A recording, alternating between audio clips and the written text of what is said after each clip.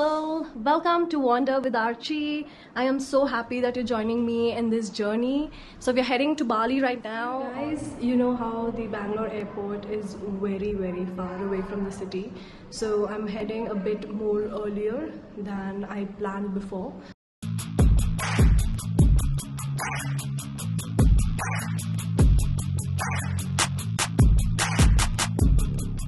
So we are in the Bangalore International Airport. So catch you guys inside. I would recommend you guys start much earlier, and especially if you want to spend time in the lounge, start at least 3.5 hours early.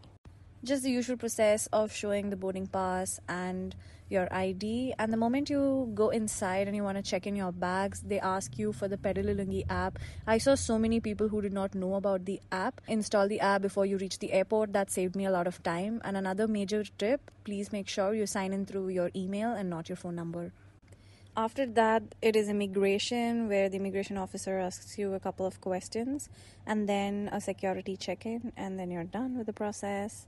This is the most fun part if you want to come to the airport and have the best meal ever just for 2 rupees. So your credit or debit card company usually provides you with free lounge access for domestic airports, and it's usually limited access.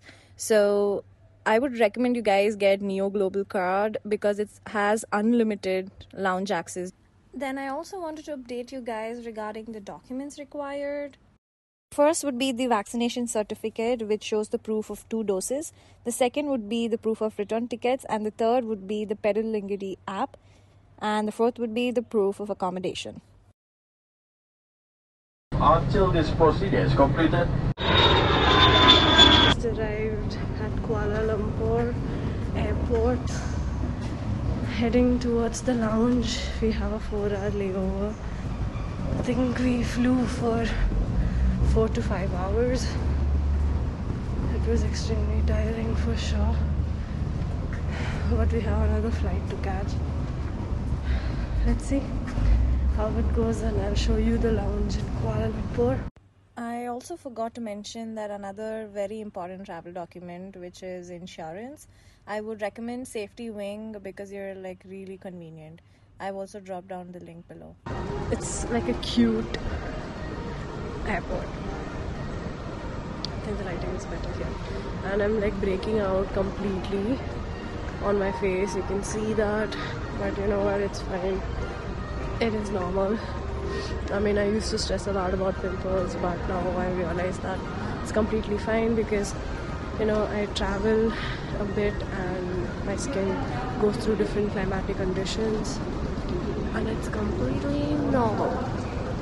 As it's early morning, the lounge is closed. I never knew that lounges could be closed.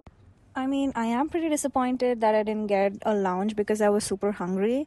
But guess what? It's fine. Like, I found a movie lounge. Like, the seats are super uncomfortable, but it's totally fine. The airport is also really good, and the brands are really amazing here to shop from.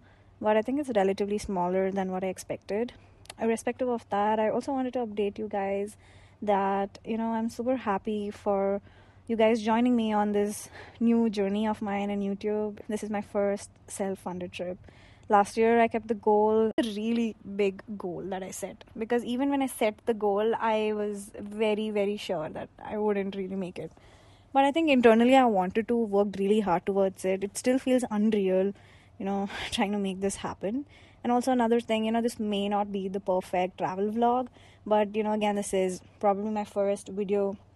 And even the way I handle gadgets, the way I, you know, tell stories and all of the other things are just going to improve from here. I'm learning every day. More informative content, relatable content, and all of that. So stick along with me through this journey and support your girl. Now I'm flying from Malaysia to Bali. So I wanted to talk to you guys about important things to know before you reach Bali Airport, which is cab, SIM card, and money exchange. First is, so when you just step out of the airport, there's a Grab lounge, so you can just wait in the lounge and you'll get the cheapest cab there. It's super cheap to go with the Grab. And if you buy SIM card in the airport, it's super expensive. So you can just tell your Grab driver to drive you to the SIM card and the currency exchange place, and you can get both of those things at the best price. So regarding currency exchange, I exchanged Indian rupee to dollars in Bangalore and then took dollars to Indonesia and exchanged the dollars to Indonesian rupiah in Bali itself. It worked out perfectly, and I think it's one of the best ways to do it.